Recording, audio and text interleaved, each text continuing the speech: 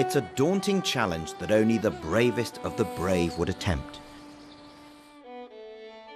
After accepting a dare from fellow Tory diners, David Davis sauntered along the crumbling ramparts of Saltwood Castle. One false move would have meant a sheer drop from the black route in front of his host, the late Alan Clark.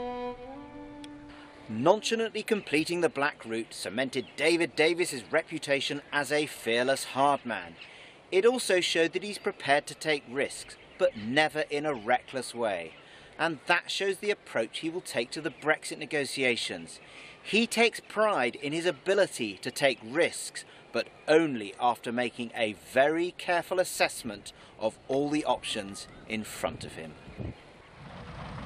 In David Davis's mind, the black route was a walk in the park compared with the demands of one of his proudest achievements, a stint in the SAS reserves.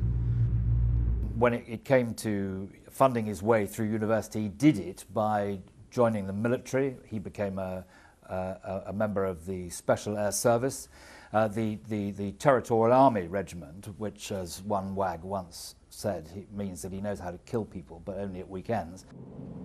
He won the respect of his military comrades after a deprived and troubled upbringing in South London. One night we got to bed absolutely shattered in the barrack block from an endurance march, and we got to bed at midnight. At 4 o'clock in the morning, suddenly there were shouts and yells, the lights came on, everybody out, on parade, underpants only, get on the track. The last man to the top of the Brecon Beacons and back will fail. That's pretty standard stuff coming from the instructors. But on this occasion, it was David doing the shouting. Are you going to accept the status quo? Are you going to accept cap-in-hand capitalism? Although he'd been interested in politics since his student days, David Davis embarked on a business career spanning 2 decades after leaving university. He ended up on the board of Tate & Lyle, a suitable position for a sugar addict. 4 scoops in his tea on a good day. After entering Parliament at the age of 38 in 1987, his business and military background provided the perfect training for the assignment that made his name as a senior whip pushing through the Maastricht Treaty. David Davis may have been the enforcer of the integrationist EU treaty, but he was no starry-eyed pro-European, as a former colleague can attest. His first contact with Europe was as a businessman with Tate & Lyle. And what the Common Agricultural Policy did was essentially disadvantage it for the benefit of French sugar beet growers. And so what David saw was a very distorted policy which hurt British interests, seemed commercially foolish, wasteful of money, and which was anti-British.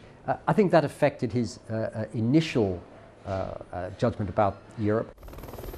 So David Davis's colleagues say there should be no surprise that the enforcer of Maastricht is now the man guiding the UK out of the EU. Maastricht was a long time ago. The European Union has become much more integrationist since then, and the flaws, I think, in the project have become much more apparent. David Davis hoped to replace Michael Howard as Tory leader in 2005, but a less than scintillating speech to the Tory conference paved the way for the next generation. Friends admitted this failure highlighted some character flaws. He works incredibly hard, but he always likes to take August off. And the trouble was that he needed to use August to tell the country why he wanted to be Prime Minister back in 2005.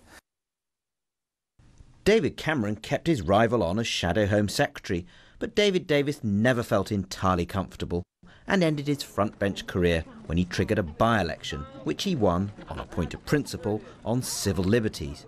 Cameron regarded this as a vain act of folly.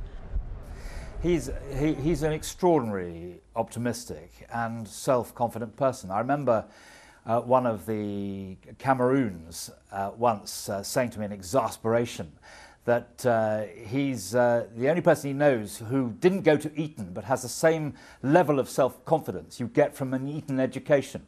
And I gleefully retailed this to David, who hooted with laughter.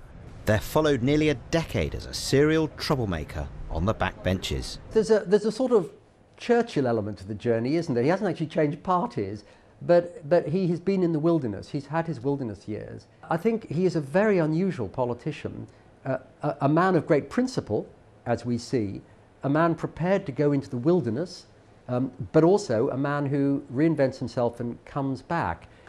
At the time of the EU referendum, David Davis had an inkling that he might be called up by a desperate David Cameron if he'd stayed on as Prime Minister after losing.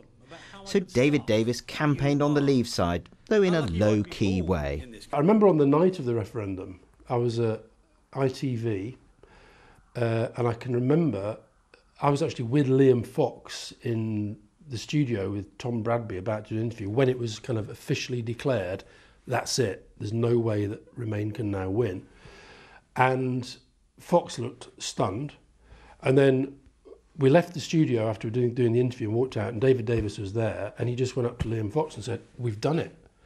And he looked like he was really kind of celebrating. The call did come, but from a new number 10, whilst he was catching up with an old colleague. He listened to his voice message. He then said, looks like number 10 want to see me. So off he went up Downing Street, and I went to the pub and watched him walk up the street from the screen.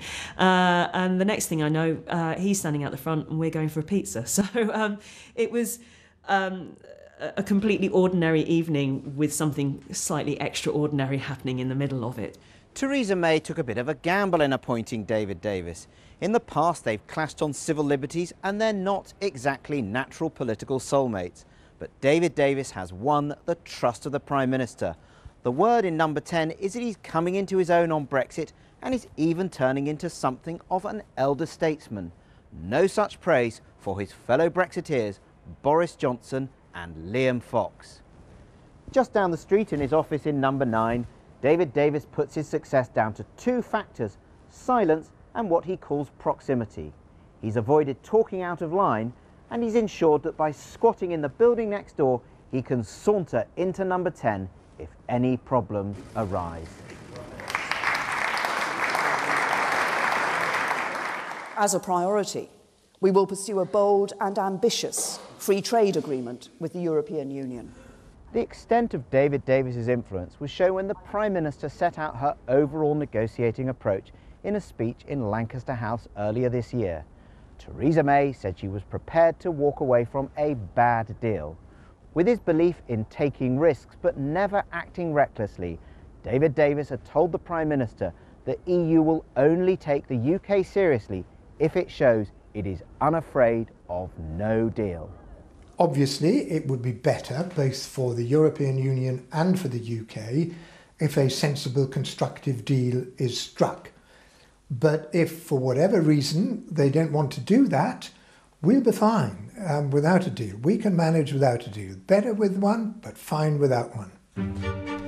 David Davis knows such a path would be fraught with danger, a marked change from his tone during the referendum campaign, when he appeared to suggest Brexit would be straightforward. His EU counterpart, Michel Barnier, believes British talk of a walkout is a bluff. I think the British government, everyone in the British government, know that a non-deal is going to be a simple catastrophe. So, you know, if you want to walk out of the negotiations, you better have good negotiating cards, and Britain doesn't. So in that sense, I hope that we never get into that state. The former Finnish Prime Minister advises David Davis that Michel Barnier will expect him to agree early on to the principles, though not the exact sum, of a financial exit bill. The landing zone for this negotiation is that you come up with the principles of the finances in the beginning, you see what the bill is then at the end of the day, and then you start the negotiations at the same time on Britain's new relationship with the UK. But my fear is that in these negotiations, because there's so many vested interests, you're going to have a clash, and you're going to have a few of those clashes right in the beginning. Alex Stubb also suggests it would be wise for David Davis to rebuild the personal rapport he established with Michel Barnier when they were fellow Europe ministers in the 1990s. I think they should go for quite a few glasses of wine and quite a few glasses of pints, just the two of them, to sort things out.